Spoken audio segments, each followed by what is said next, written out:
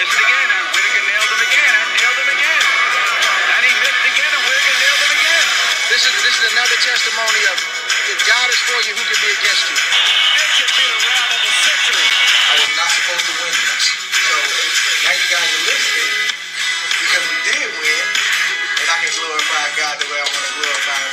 God bless Chelsea. I can't believe what I'm saying. It's the most unbelievable thing I've ever been privileged to witness. Welcome to another episode of 3D Boxing Podcast. We are back with quick hits. We're not going to get into the amazing fight, Navarrete Wilson fight. I wasn't prepared to do it. I wasn't prepared for that to be a good fight. We're going to do that one tomorrow.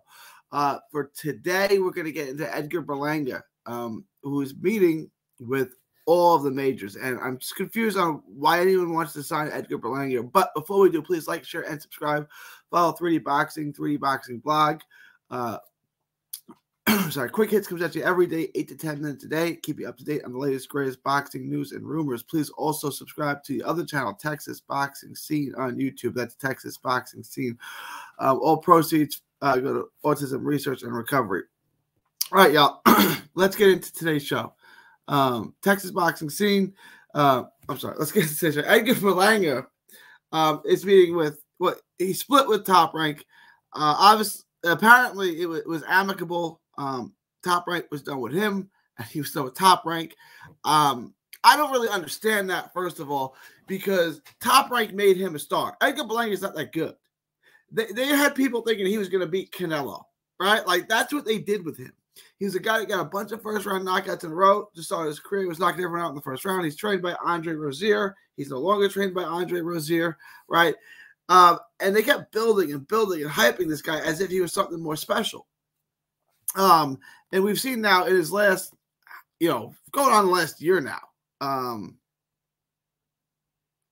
He's really nothing more special. What was his last first round knockout? Ulysses Sierra back in 2020. Then from 2021 on, Damon Nicholson, Marcelo Esteban, I don't even know who that guy is, Steve Rawls, and Alexis Angulo. They've all gone 10 rounds. He got dropped by the guy Cosares, is that his name? In a fight he may have lost, but very, very close. But that's 4 straight unanimous decisions. Now, look, UD is fine, right? But if you look at the quality of these names, these are not premier fighters. Rolls fought a premier guy in Triple G, got blown out in 2 rounds? Damon Nicholson gets blown out by everyone. He's been stopped twice. He did just go the distance with Andre, so I'll give him that. But he's been stopped by Jesse Hart, and he was stopped early in his career. All right, okay. He got stopped by Jesse Hart. He got a draw with Emmanuel Lee. Maybe I'm being a little hard on Damon Nicholson.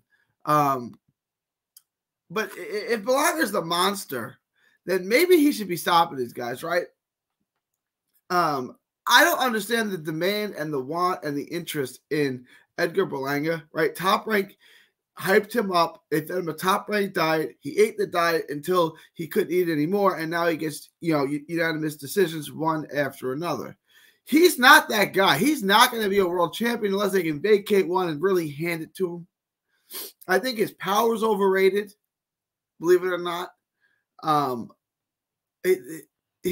What is he? He's a boxer puncher? Is that how we would describe him? Is he a pure pressure? Like, what is he? What's his identity?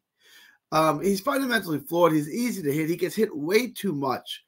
There's just not a whole lot to like about Edgar Berlanga, other than he got a bunch of first-round knockouts to start his career. And now we're going to move on. We're going to go take a look at Berlanga. And he's meeting with Top Rank. He's meeting with the other majors. He's meeting with PBC. He's meeting with Golden Boy. And he's meeting with Matchroom. Why, though? Right? Like, when did Edgar Berlanga become the prettiest girl in school? When did he become cheer captain where all of a sudden all the popular guys want to date him? They all want to take him to the dance. Like, when did he become the prettiest girl in school that every single one of the popular kids now want to take him to the dance? I don't understand. He's not that good. Like, what is Eddie Hearn's plan for him? What is Oscar's plan for him? Right? He's got a plan. He wants to fight Spike O'Sullivan next. Like, it's just, can someone please explain to me the intrigue in Edgar Berlanga now that his knockout streak is well over, right? Eddie Hearn wants to quickly build Edgar Berlanga towards Canelo Alvarez. That's what Boxing News is reporting. Really? How? Who? What?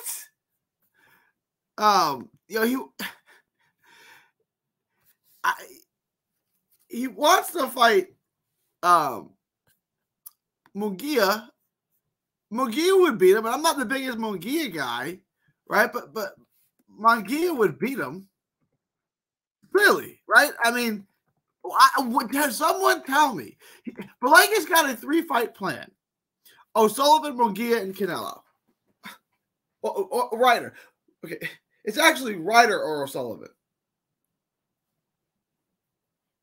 John Ryder beats him. He's not good. I don't understand this at all. Munguia definitely beats him, so he should go O'Sullivan first because he'll beat Spike O'Sullivan, and then fight Munguia. O'Sullivan is so small. O'Sullivan's, he's fought at 60. He's at 54. O'Sullivan's a little guy. Munguia, and then Canelo? Really? Guys, help me out here. Tell me what about Edgar Berlanga that you like? What about him? Eddie Hearn, Oscar, whoever thinks he's good, what about him do you think is quite intriguing? Like, what do you see in him that makes you think a Canelo fight would at all be interesting or competitive? I can promise you he ain't beating John Ryder or Jaime Munguia. So he ain't getting to that Canelo fight if this is his plan. But who is he to lay out a 3-fight plan? And why would anyone listen to him? He's not any good.